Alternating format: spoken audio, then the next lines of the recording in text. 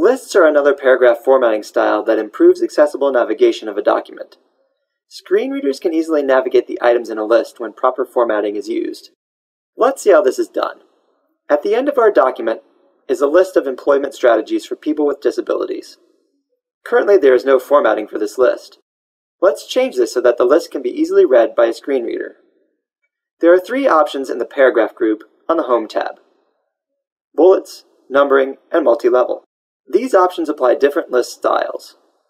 Since the list we're going to modify is an unordered list that's only one level, we'll choose the bullets option.